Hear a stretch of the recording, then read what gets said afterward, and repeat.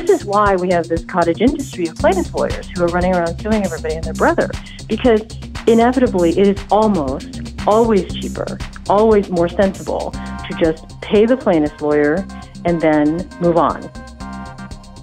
I looked at a study that said we each use about 89 websites a month, so that's about 3 a day.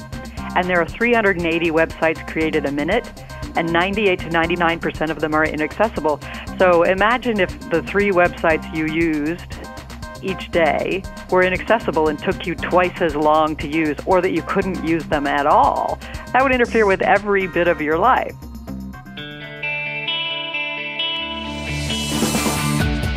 Welcome to the award-winning podcast, Lawyer to Lawyer, with J. Craig Williams and Robert Ambrogi, bringing you the latest legal news and observations with the leading experts in the legal profession.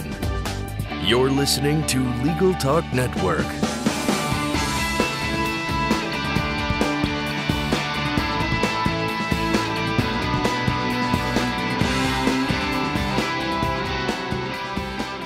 Welcome to Lawyer on the Legal Talk Network. I'm Craig Williams, coming to you from a sunny Southern California. I have a legal blog named May It Please the Court and have a book out called The Sled. Before we introduce today's topic, we'd like to thank our sponsor, Clio. Clio's cloud-based practice management software makes it easy to manage your law firm from intake to invoice. You can try it for free at Clio.com. That's CLIO.com. In a highly watched case, Robles versus Domino Pizza LLC, Guillermo Robles, who is blind, filed a lawsuit against Domino's back in 2016 when he tried and failed on 2 occasions to order a custom pizza from the company's website and mobile app. His attorneys argue that Title III of the Americans with Disabilities Act, which entitles those with disabilities to equally partake in and receive benefits from goods and services from business such as restaurants, applies to the online sales platforms of those companies along with brick-and-mortar locations. Well, in January of 2019, some 3 years later, the Ninth Circuit of Appeals has ruled in support of Robles' argument. Now Domino's is petitioning the Supreme Court of the United States to hear the case. And Domino's is not alone when it comes to issues with website accessibility. From Beyonce to Bernie Sanders, many sites are also not accessible to individuals living with certain disabilities. So today on Lawyer to Lawyer, we'll discuss website accessibility litigation, how the ADA impacts these cases, the role that Department of Justice regulations may play in the matter, and whether or not Robles versus Domino's will reach the High Court. To do that, we've got a great show for you today. Our first guest is attorney Eve Hill, one of the nation's leading disability rights attorneys from the law firm Brown, Goldstein, and Levy. Eve's wide-ranging experience complements the firm's dedication to high-impact disability rights and its advocacy on behalf of individuals with disabilities and their families. Eve is the co-leader of Inclusivity, BGL's strategic consulting group. Welcome to the show, Eve. I'm happy to be here. Great, thank you. And our next guest is attorney Minh Vu. She is a partner and ADA Title III team leader at Safe Barth Shaw LLP. Attorney Vu is recognized as a thought leader on ADA Title III issues and is known for her practical and business-friendly approach to litigation as well as compliance under the law. Welcome to the show, Minh. Thank you. Happy to be here. Well, Minh, let's start with you. If you could give us a little bit of background about the litigation in the Robles versus Domino's case and what started it and what the decisions have been so far. Sure. So basically, Robles filed a lawsuit in the Central District of California, basically alleging that he could not use the Domino's website with his screen reader. Just very briefly, people who are blind use assistive technology. It's software that actually reads to them what is on the screen. And then that's how they're able to interact with the website through the keyboard. So, the allegation is that Domino's website was essentially was not constructed to be compatible with this assistive, software, and he couldn't use it. And then there was also an allegation that the mobile app also suffers from the same deficiency. Although in the case of the mobile app, he would have been using that through a mobile device, and that all mobile devices come with built-in kind of screen reader technology that are, obviously used by blind individuals to access mobile apps and mobile sites. So the lawsuit is interesting because in the Central District of California, Judge Otero actually dismissed the case. This is a very unusual move because, frankly, he was the only judge that we're aware of that actually applied the doctrine of primary jurisdiction, as well as this due process kind of principle, to basically hold that, businesses cannot be held liable under the ADA for not having an accessible website or mobile app when they really weren't on notice of the fact that they needed to make their websites accessible or mobile apps accessible.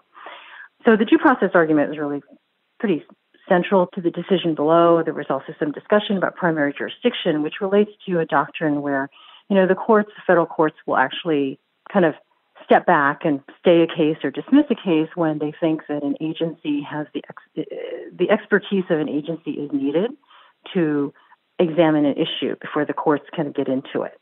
Now, at the time, the DOJ, the Justice Department, was still supposedly in the process of working on regulations on public accommodations websites. So that argument was a little more compelling at the time. In any event, Robles lost in district court. He appealed it to the Ninth Circuit.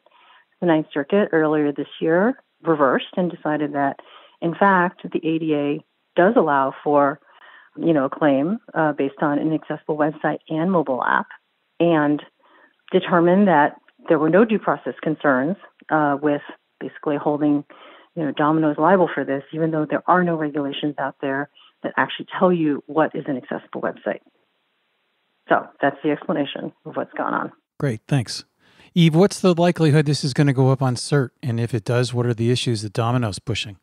Well, I don't have much insight into what the Supreme Court will be interested in, but generally the Supreme Court takes cases when there's a split among the circuit courts on a particular legal issue.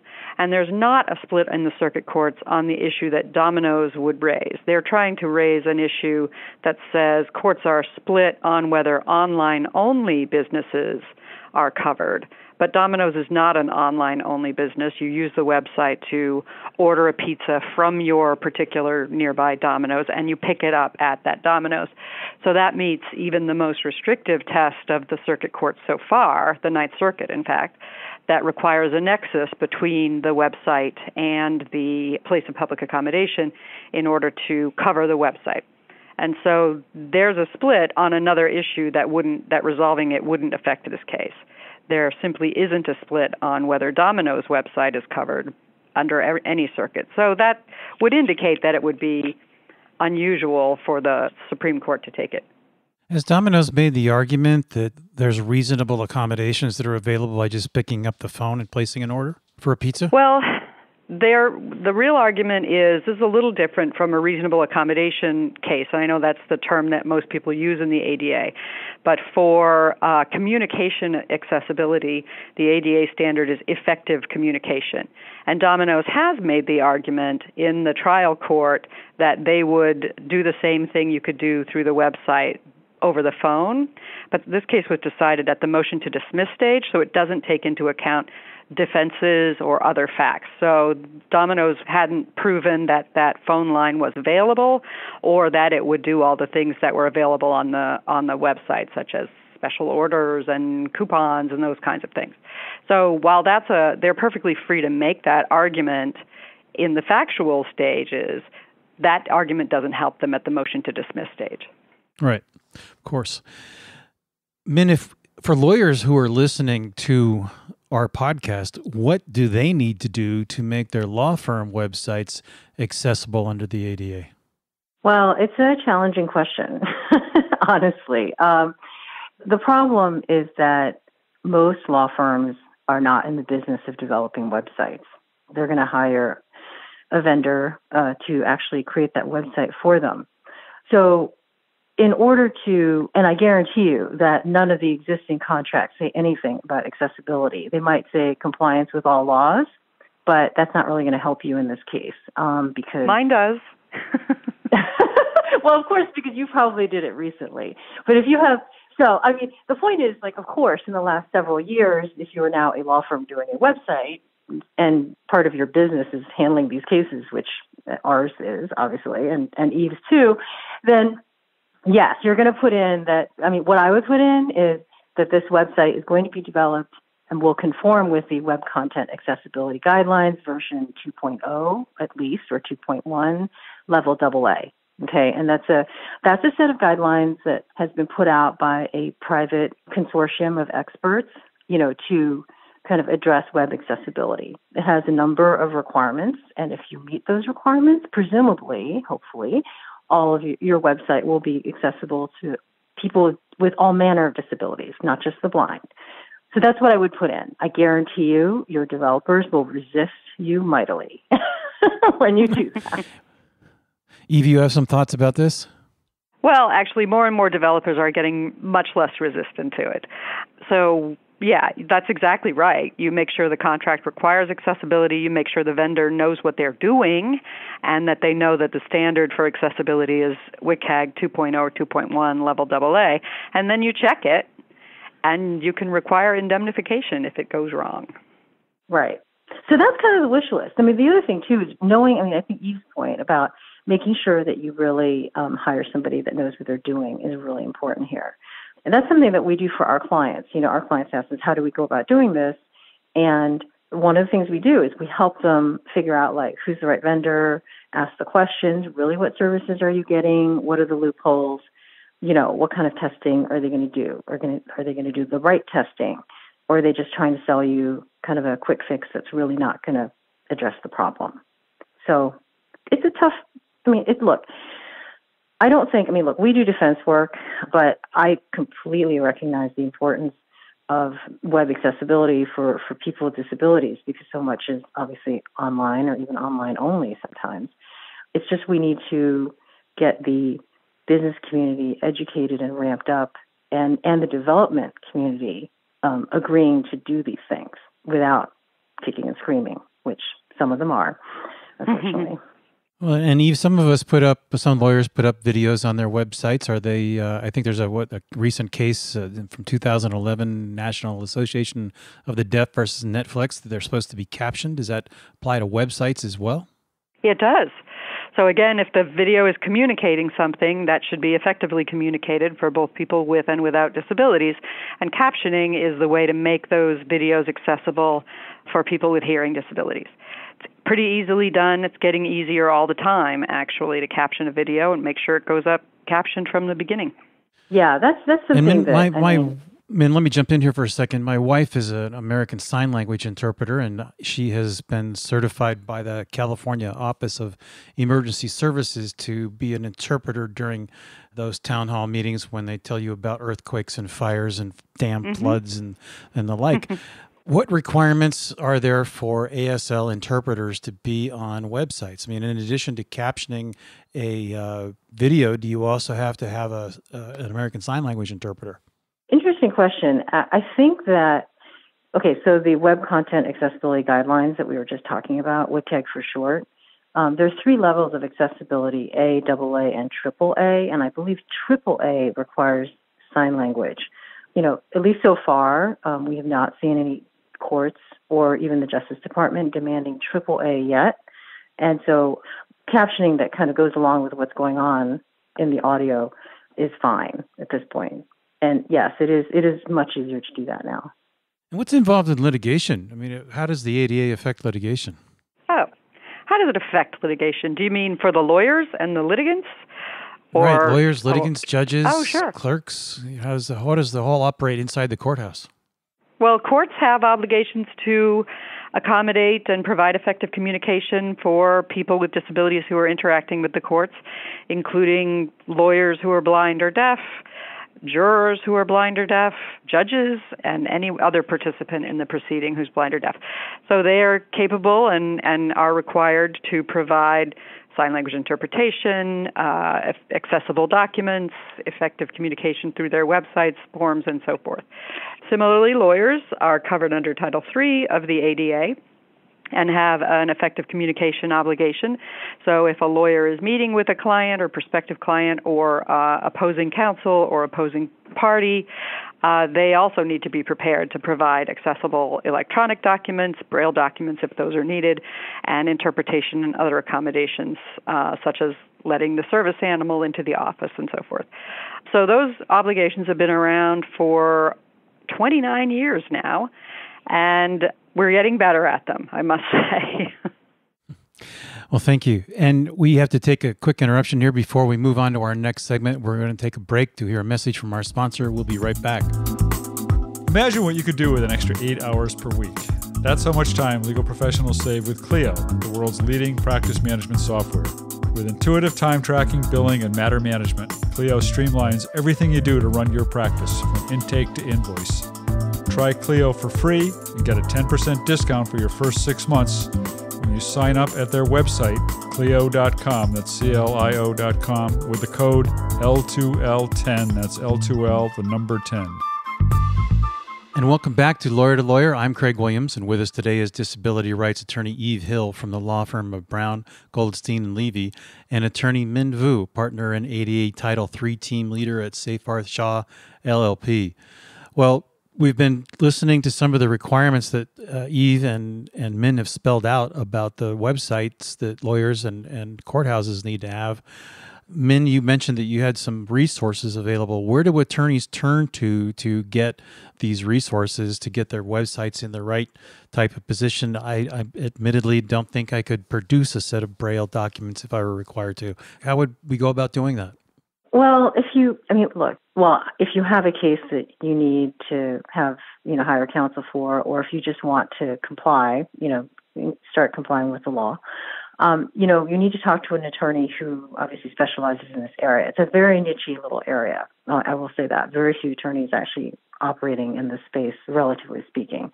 And then that attorney would, have a list of trusted consultants and firms that, they know can deliver the right services. It's challenging. It's not like there's not really a list of certified consultants out there where you can just go and hire somebody and know that they've been properly vetted. So unfortunately, it's very much word of mouth, and you never quite know for sure whether you've hired the right consultant without kind of the guidance of counsel. Now, probably there are also, on the plaintiff side, I think there are probably organizations like the National Federation of the Blind and others who have views about who the right consultants are as well. And they could probably provide resources. That's right. I think both the American Foundation for the Blind, the National Federation of the Blind, and the American Council of the Blind have experts whose work they've seen and think is adequate. There are more of these accessibility consultants coming into the field more and more these days, and so you do have to watch out for fly-by-nights. But there are a set of questions you can ask them. First thing, do they know what standard to apply? Second, how do they test? You want to hear that they don't just rely on automated testing, that they use actual user testing. You want to talk to some of their other clients. You want to know how their developers or how their testers have been trained.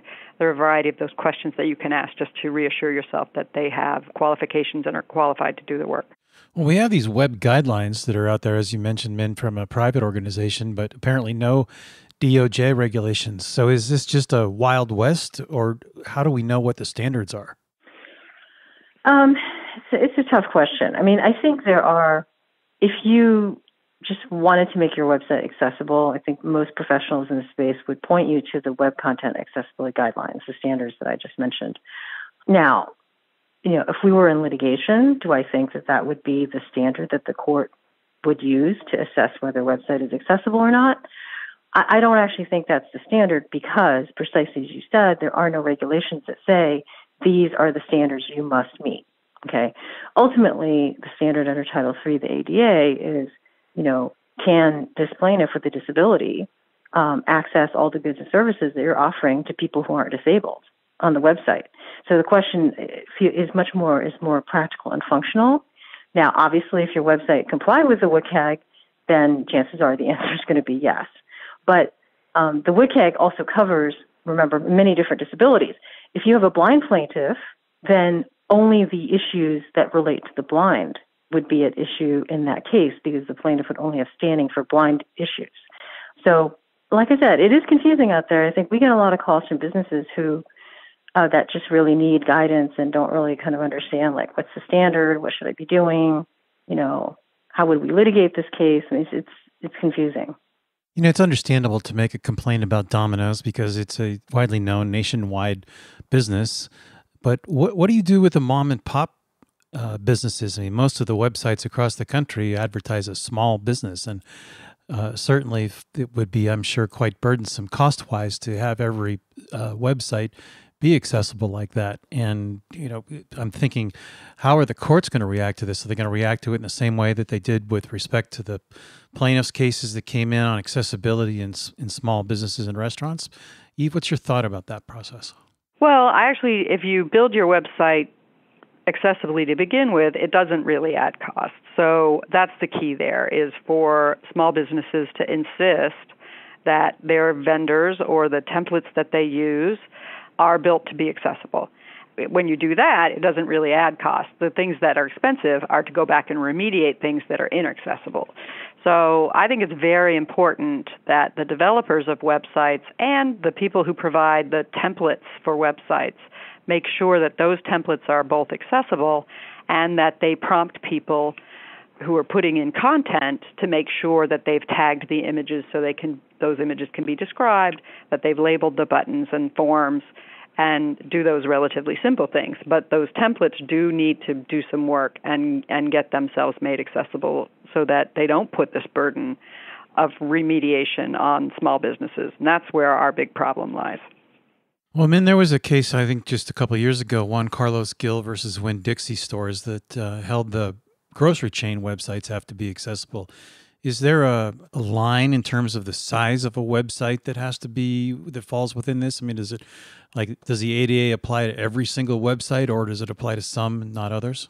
So I think technically it would apply to all websites. The difference and what you would want to argue if you were a small business is that perhaps having an accessible website imposes an undue burden, on your business. Because what the ADA does is it really doesn't differentiate between big business and small business. It says, listen, the standard is you're required to ensure effective communication with people with disabilities, and that's the rule. Okay, the defenses are you may not have to do that if it imposes an undue burden, or it fundamentally alters the goods or services that you're providing. All right, fundamental alteration is really not an issue for websites. So if you're truly a tiny business, or you're losing money every year, or if you're in that position, you might be able to argue undue burden. The problem, the real practical problem here, is if you get sued, you're a small business, and somebody's demanding $5,000 out of you to resolve this case. You're faced with either paying that $5,000 or litigating the case. And undue burden is one of those issues that will never get resolved early on. It's basically a factual issue that's going to have to go all the way to trial. So you are going to spend way more than $5,000 to go through to the bitter end, and you may or may not win. So this is why we have this cottage industry of plaintiffs' lawyers who are running around suing everybody and their brother, because inevitably it is almost always cheaper, always more sensible to just pay the plaintiff's lawyer and then move on. That's it. Because litigating, even if you have a decent defense, is going to be, at least 10 times more expensive, if not more. And we've had that same problem here in California on Prop 65 litigation. And the Attorney General's put his foot down and said that, you can pretty much only sue once. But if you settle with one plaintiff's lawyer, what's the guarantee you're not going to get another plaintiff's lawyer 2 weeks from now? That's exactly the problem. I mean, yeah. And I think this is Eve. I similarly have problems with plaintiff's lawyers who file and just demand a quick payment without making the website accessible. The point of a civil rights law is to stop the civil rights violations, not just to pay out small bits of money to make someone go away, and particularly when those settlements are confidential and therefore we can't tell whether the fix is going to be made or not.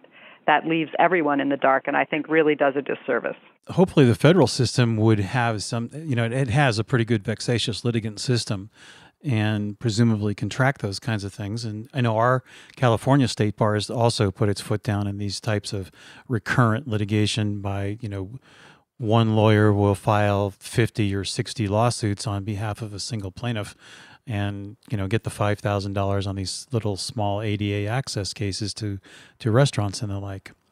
But let's take a look at it from the other perspective. I mean, legitimately people have disabilities and can't use these websites. For those people, Eve, where do they go to get relief? I mean, do they come, whose law firm do they seek out? Where do they get this kind of help? And what are the resources for people that can't use websites and don't have this under the ADA? Yeah, you need to picture, so apparently I looked at a study that said we each use about 89 websites a month, so that's about 3 a day. And there are 380 websites created a minute, and 98 to 99% of them are inaccessible. So imagine if the 3 websites you used each day were inaccessible and took you twice as long to use, or that you couldn't use them at all. That would interfere with every bit of your life. So, but what people do, and what they should do, is look for a lawyer with experience that will show you what settlements they've done, and will show you also that they're prepared to take the case to litigation. So I recommend that potential plaintiffs who feel they've been discriminated against by an inaccessible website, or really any inaccessibility, go to a lawyer who can say, here are the cases that I've litigated, here's the summary judgments that I've been through, here are the motions to dismiss that I've been through, here are the results that I've gotten. And if the results are, well, the websites are still inaccessible, but I got the client $5,000, or I got myself $5,000, that's not the lawyer you want, because you want someone who will actually pursue the case to fix the problem. Great. Thank you. Well, it looks like we just about reached the end of our program, so I'd like to take the opportunity for both of our guests to share their final thoughts and their contact information. And Eve, let's let you finish that up.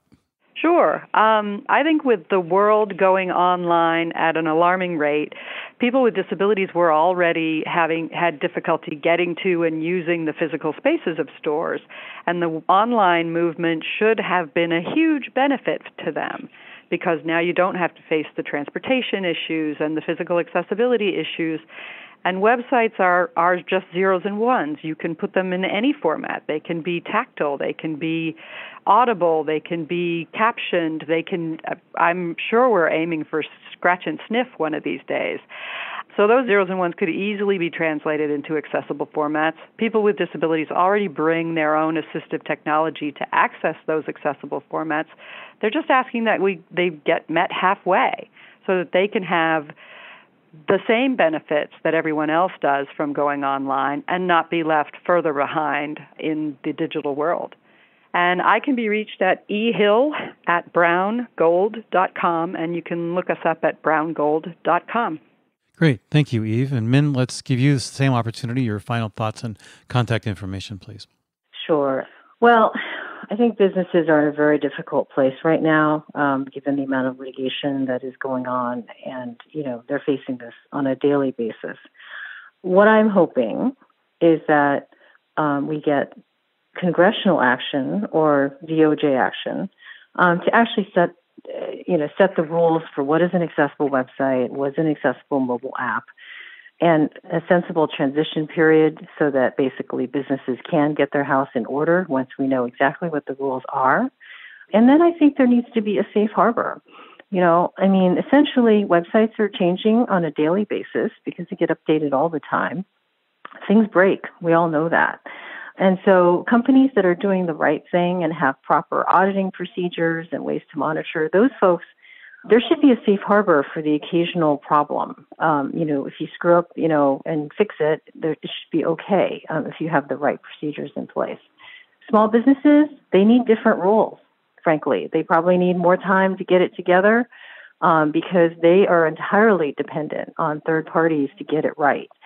They have zero bargaining power, in the terms of getting their websites accessible. So again, having a law or regulations that say, here's how accessible websites need to be built, will then send a message to the vendors that they are required to do that, as opposed to the current state today where they're not. They're not liable. They can't be sued. It's the businesses that are getting sued. So anyway, my contact information is M as in Mary, V as in Victor, U as in Unicorn, at seyfarth.com. Seyfarth is SEYF as in Frank, ARTH. Great. Well, thank you both very much. We'd like to thank Eve Hill and Minh Vu for being our guests today. It was been an excellent discussion about the Americans with Disabilities Act. Well, if you like what you heard today, please rate us in Apple Podcasts, Google Podcasts, or your favorite podcasting app. You can also visit us at LegalTalkNetwork.com, where you can leave a comment on today's show and sign up for our newsletter.